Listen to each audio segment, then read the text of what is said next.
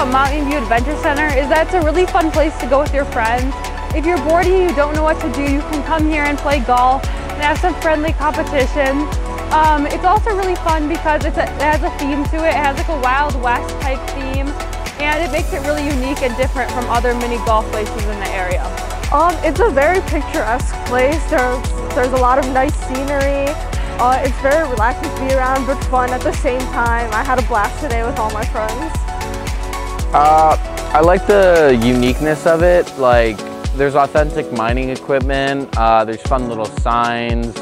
It's also good for putting practice for my golf game. I've also been coming here for a while. I came here when I was like 4 years old.